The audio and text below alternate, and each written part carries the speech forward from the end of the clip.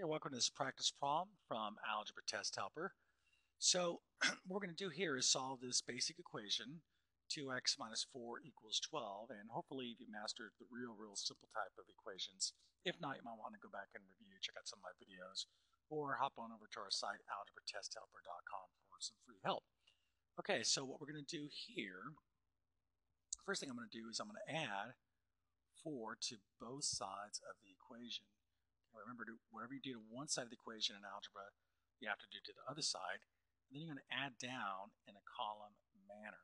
Okay, so I get 2x plus nothing is 2x.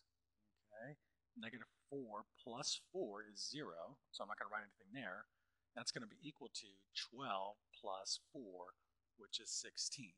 Okay, now I'm kind of leaving some space here, just doing that just to kind of illustrate a point.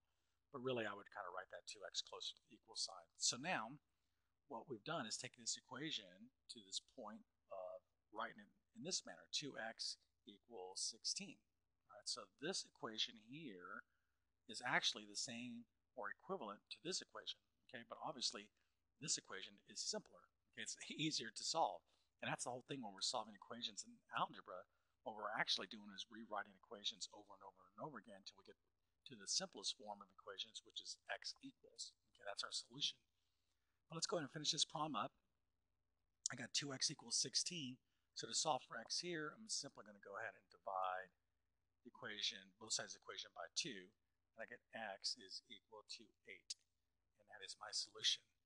Okay, so stay tuned for many more practice problems in algebra. And of course, check our website out, algebratesthelper.com. As it has a lot of free resources for you algebra students out there. Have a great day.